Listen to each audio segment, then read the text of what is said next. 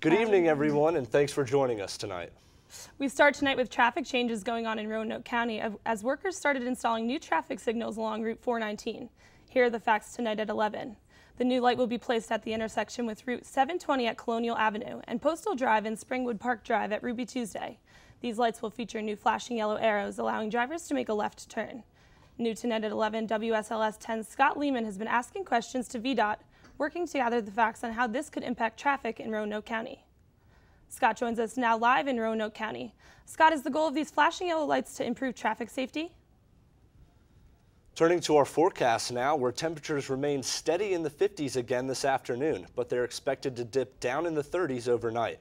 For what we can expect in the days ahead, let's go now to Storm Team 10 meteorologist Patrick McKee. Patrick, looks like there's some chance for rain tomorrow.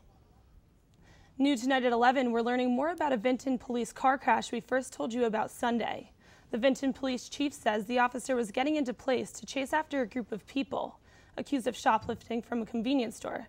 The chief says the car rolled down the hill hitting a tree and the fence outside Fallon Park Pool in Roanoke City, causing about $3,000 in damage. Police charged 2 people and no one was hurt. The Virginia General Assembly meets tonight in a one-day veto session to consider Governor Bob McDonnell's legislative changes. Here are the facts tonight. By single Senate vote, the General Assembly did prevent abortion coverage from being offered in insurance policies that would be sold through a federally funded health insurance exchange. Earlier in the day, the House approved the amendment by a 55-37 vote. Lawmakers also discussed the amendment that would provide money to fill 2 out of 3 vacancies on the Roanoke bench. No word yet on an outcome. A behavioral health organization offering what many consider a vital service in the New River Valley made significant cuts last week. NRV Community Services laid off 8 employees, mainly managerial positions. Leaders say rising health care costs, sequestration, and costs in federal reimbursements led to the decision. The reorganization includes consolidating some departments. No additional cuts are planned for the immediate future. It's been 1 year since the Cedar Point apartment complex fire. It left 18 people homeless. Now the complex is rebuilding. They've already rebuilt the 3rd floor apartments. The 1st and 2nd floor units were gutted down to the studs. The floor plans will stay the same in the 12-unit building, but with some upgrades for the more than 40-year-old building. Meanwhile, those that live there still think back to that day. The apartment hopes to have everything ready by May or June.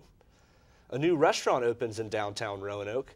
Cork and Crust is the newest business to open inside 16 West Marketplace.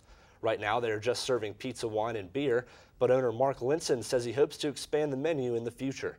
He also says the restaurant is the 3rd phase of the overall project, adding another attraction to draw in downtown residents and customers. And the restaurant will be open Monday through Friday from 11 until 9. Apple Ridge Farm expands, adding a unique bed and breakfast. The nonprofit has served as a summer camp for kids in need in the Roanoke Valley for 25 years now. They'll soon be adding 3 donated train cabooses, which will be renovated into bed and breakfast suites to raise money for more children to attend camp. The cabooses will be moved to Apple Ridge Farm in a few weeks. Let's move to stories making national and international headlines now. The Pentagon has confirmed tonight an anti-missile system is being sent to the American base in Guam, south of the Korean Peninsula, as tensions continue between North Korea and the United States. As we've reported, North Korean leader Kim Jong-un closed a major industrial park that symbolized cooperation with South Korea. Secretary of Defense Chuck Hagel offered his assessment of the situation. With the unveiling of the anti-missile system, many still worry the rising tensions could spark an incident that could escalate.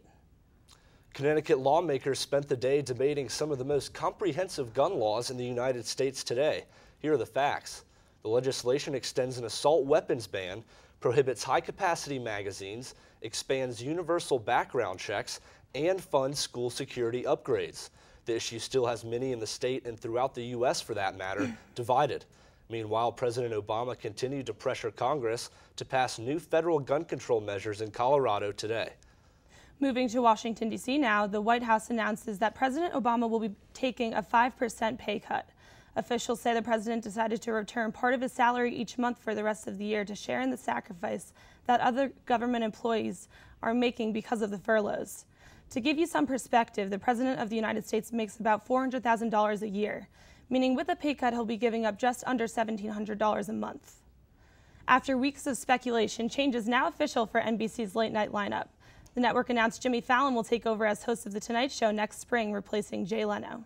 And after more than 30 years in Burbank, The Tonight Show will also return to the place it started in 1954, New York City. Now, what do you think about that, Jack? See, I was always a fan of Jay Leno, so I'm a little disappointed to see him go, but I'm sure Jimmy Fallon will do just fine. See, I've always liked Jimmy Fallon. I just hope he brings his roots along.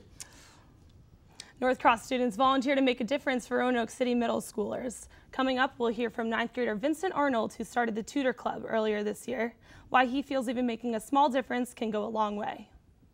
And coming up in sports, Louisville and head coach Rick Pitino try to move forward in the NCAA tournament against Wichita State without Kevin Ware.